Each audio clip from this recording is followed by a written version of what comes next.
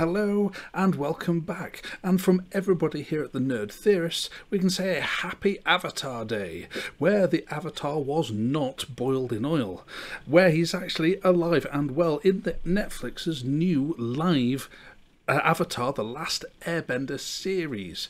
Now stick around to find out what my initial reaction is to the first 3 episodes. Julie, do the thing!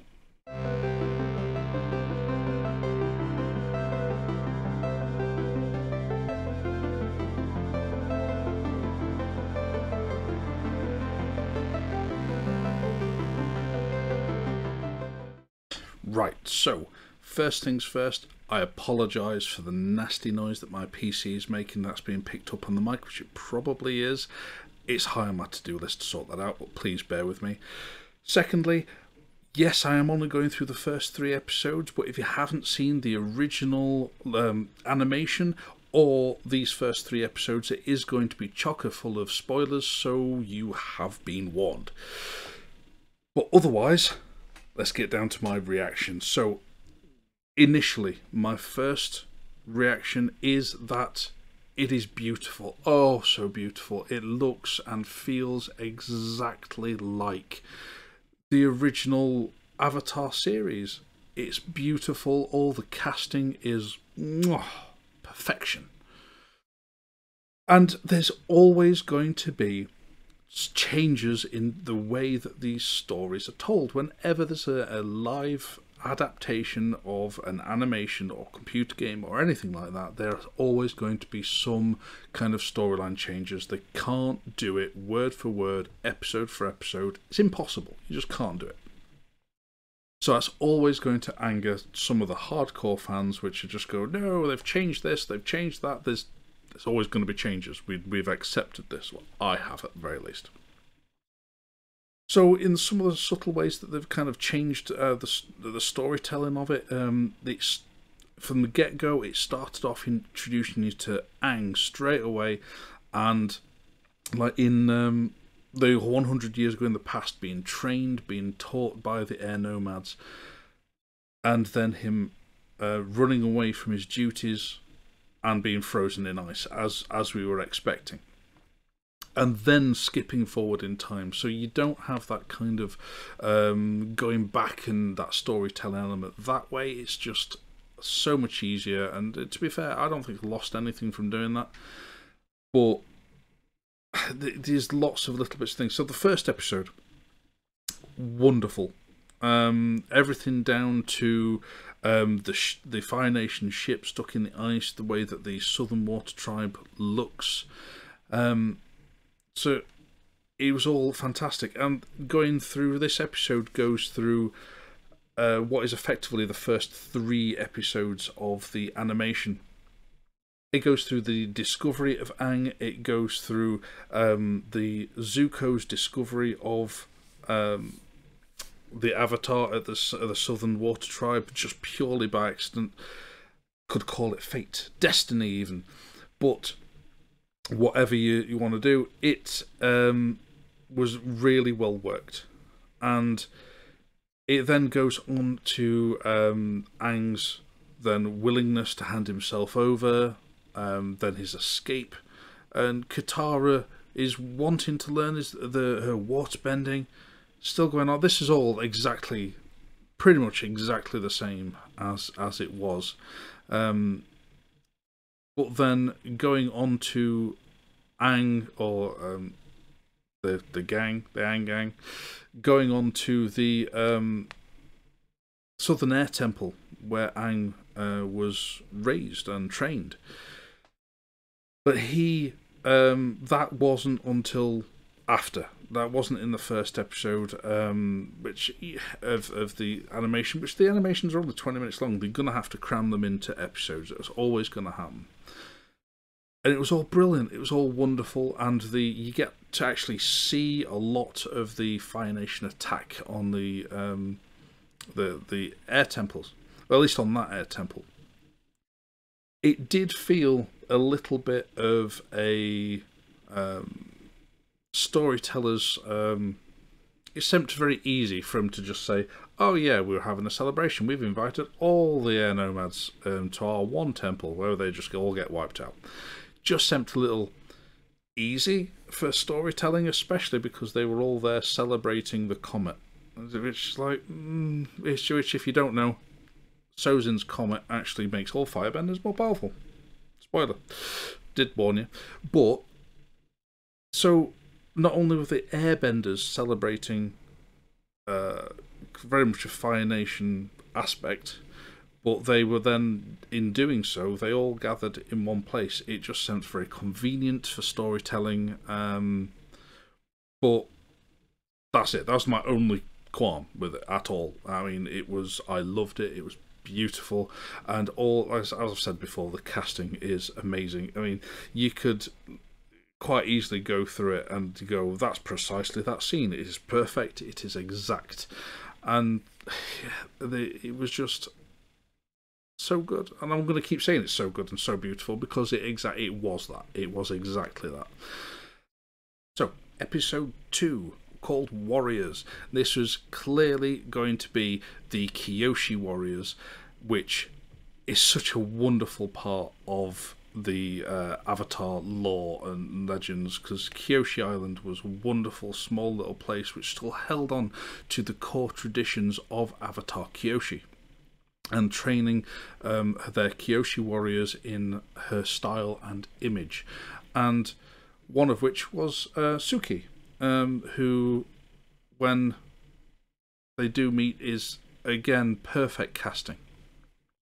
So Aang and the gang all go there in aid of trying to discover Aang's past and trying to discover how he can become the Avatar and also control his Avatar state. And on the flip side of that, Zuko goes and in search of information about where he could find Aang. But in doing so, he accidentally tips off General Chao to where he could find the fact that he was on the trail of the Avatar. And it was actually General Chao who goes off and chases him. It's only because Zuko then follows the General all the way there to Kyoshi Island, where there is a big conflict. Chao and his men and the Kyoshi warriors have a wonderful, wonderful fight, which, to be fair, I'm a little bit surprised there wasn't more civilian casualties, but I suppose they are trying to keep it a little more in line with the animation and not make it a little bit more gritty of realism to it, but still, it was still wonderful, wonderful fight scene. And but before that kind of all kicks off, in the animation, it was a key part of Sokka's development for him to go from this kind of very sexist youngster to then having his ass handed to him by Suki and the other Kyoshi warriors, to then start to respect women as a role of a warrior.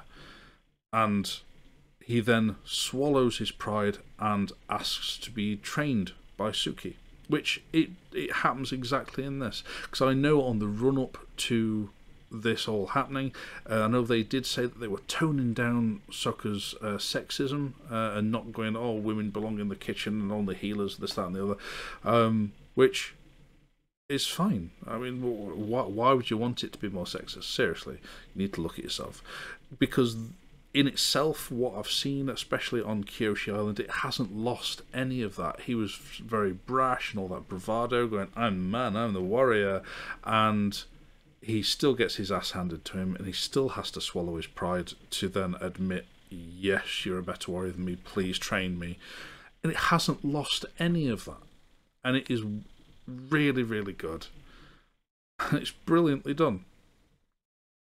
And to the point where, when the Kyoshi warriors are fighting, Sokka is fighting alongside them, and they learn to respect each other, rather than Sokka just being this bumbling fool who is just there for the comic relief. I mean, he shows himself to actually be able to stand up to Fire Nation warriors, which is brilliant. I know it might be a little bit quick, but he does have a bit of a montage with Suki as for training, so we can kind of forgive him a little bit for that. But also, meanwhile, Aang is then meditating at Kyoshi's shrine, where he does manage to contact the spirit of Kyoshi within him and able to contact them, and in doing so, Kyoshi kind of takes Aang's body for a little ride, completely overtakes him, and everybody instantly in awe or dread upon seeing Avatar Kyoshi effectively back from the dead. It's such an amazing scene and brings a massive, massive smile to my face, as you can see. It is done brilliantly, and in doing so saves the island once again and restores all of the people of the Kyoshi Island to wanting to not necessarily open up quite so quickly, but they're at least more open to the prospects of outside world and maybe getting involved in the war. At the very least, Suki is. And yeah, and the Fire Nation goes with their tail between their legs, and it's a wonderful, wonderful episode. Again, in my opinion, not a foot out of place. Brilliant, brilliant episode. So, on to episode 3. Now, this is where a lot of the big changes in the way the storytelling is coming in. You can see that a lot in this episode. So, this is called Omashu. So, just from the beginning of that, everybody who knows is the the Earth Nation's city of Omashu. Now, this is famously the place of King Bumi, the Mad King, but you don't really get to see much of him in this particular episode. I'm pretty sure we're going to see more of him in future episodes, which I've not yet seen. But we also get to see Jet and Sai the Mechanist, which you do not get to see in Omashu, at least not at this stage. You do meet him in one of the air temples, because they appeared as him and lots of others there. It wasn't just the Mechanist and his son, as it is in Omashu. But in saying that, these changes are always going to have to be made, so they've kind of cut. It looks like they're going to cut out a lot of the other air temples, at least not visiting them all, I should imagine. So, at least cutting out the one that the Mechanist was in the original series. So in this one, he's working for King Bumi. In trying to create things to be able to fight against the Fire Nation. In this, he says he's accredited with inventing the mail system with the moving trays and slides and things, which we all love that. It's very much a key hallmark of the image of Omashu. A Jet is in this, and with his usual very questionable tactics of fighting the Fire Nation with absolutely no regard for civilian innocent casualties, especially Earth Nation casualties, because he's trying to root out traitors within the Earth Kingdom, and in doing so is killing a lot of people using bombs. Now, although him and his group are very formidable and are doing a good job in actually fighting against Fire Nation soldiers and spies when they actually do meet up with them, blowing up so-called meeting points for, or at least suspected meeting points of Fire Nation spies is a bit of a harsh way of going about it. But it all kind of comes to a head when he comes to the conclusion that the Mechanist was actually a spy for the Fire Nation and he then actually plans on blowing him up as he's going to meet King Boomy with one of his airship designs, which, again, spoiler alert, the Fire Nation do get their hands on. But they are just about to actually get blown up. You get to see King Boomy even just for the slightest of moments as he's about to hand in the plans of the model, but really it's just a load of blasting jelly. But then Katara actually bringing her waterbending to the foray, because she's been training a lot, especially in this last couple of episodes. She managed to actually master that one move she's been trying to get for a while now, and actually manage it, actually thanks to Jet and some of the words that he's been saying. So he has his moments, don't get us wrong, he does have his moments, but it's just his tactics are questionable. But she saves everybody, and hey, everybody's alive, but Jet seems to have gotten away, and Jet now has the model and the plans for the airship. We're going to assume that then those plans get into the hands of the Fire Nation through Jet and his group, which, rather than finding one of the Mechanists' completed models in the Air Nations where they kind of set up. So yes, a lot of things had changed, but then Zuko and the Dragon of the West, Iroh himself, goes into Omashu to try and find and confront the Avatar, which they do, and they manage to do it. Well, at least Zuko has his own fight with them, but only then to only be able to escape because Iroh allows himself to be chased, assumedly captured, though you don't actually get to see that. But he shows himself to be the firebender, and all the guards chase him, allowing Zuko to escape. But one of the other key things, I suppose it's not key for the storyline, but key for all us old fans, is Cabbage Guy. As soon as you go to any Earth Nation a city, town, or anything, you expect to have the Cabbage Guy. My cabbages! Which, in this, you see him, and it's got the guy playing it in live action who's voiced it in the original series as well, which is just wonderful. He, right from the get-go, you think he's going to say it, but he doesn't. And then you see him again, you think he's going to say it, and he doesn't. But then, right at the end, as soon as he says it, everybody in the room goes, "Hey, my cabbages!" He's just wonderful. We loved that moment, and I'm sure everybody else did too. All in all, yes, there are big changes to the way the storyline is being told in this episode, and it shows that those changes itself is going to have to change how the storyline tends to go from here in certain kind of subtle ways.